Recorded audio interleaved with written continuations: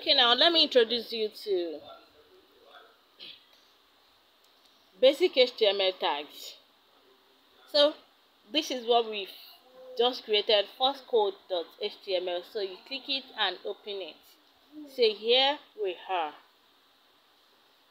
I will click on this. You see this thing down here, HTML snippet. If I click on it, it's going to generate some tags for us, basic tags for us. But for the sake of the pure beginners here, so I'll be starting everything from scratch.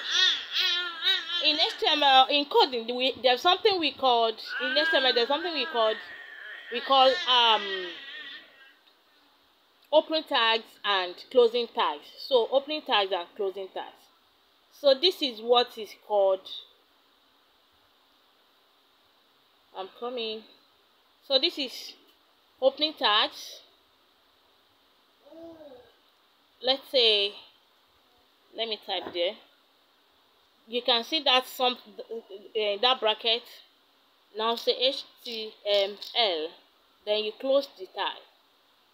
By the time you click the closing bracket, now it's going to give us what we call closing tags. Okay, can you see that now? So this first one inside this first bracket is called opening tags. It just contains this opening bracket, HTML, then close bracket.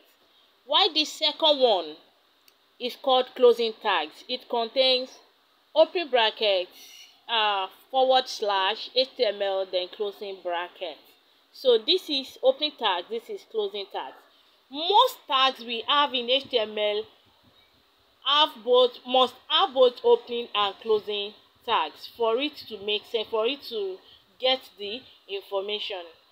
So now for every HTML, you must start with opening tag of HTML and it must end with opening tag of HTML. So because of that, whatever we want to put in between, we need to let our cursor be at the middle, then we press enter. So to bring it down here, you press enter. Are you getting it now? So this is HTML.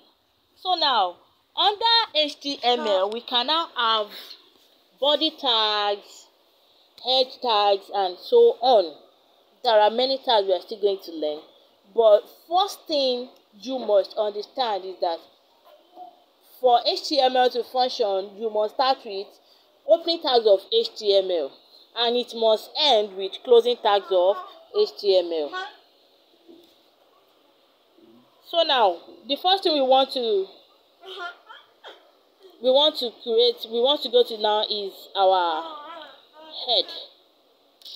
So enter, then you press the opening bracket, type head, you close it. Immediately you close the bracket, it will generate closing tags. So enter it again. So inside this closing tags, we are going to be having title tags. Open bracket, you put title. Yeah, you guessed right. If you have thought that is what I'm going to do, then close the bracket and you're going to see closing tags of title. Don't worry, it may not make sense from the beginning, but by the time we move forward, you're going to be understanding what we are doing here. So for this title, let's name it my first code. My first code. Okay, you save it here. After you have saved it, then one beautiful thing about TribeEdit is that it has inbuilt browser. So this play icon is what you're going to click on. Can you see that now? So I should have shown you this browser before. This my first code would not be there before. It's just appearing there now. This one, my first code, it's just appearing now that I put my first code in between title tags. So let's go back. So that is title inside head for you. So now after head, you come to this place, you enter again. We want to open our body tags. So you must have known what to type now. Pre bracket, body, then you close it. So immediately it generates our clothing tag. It's just as simple as that.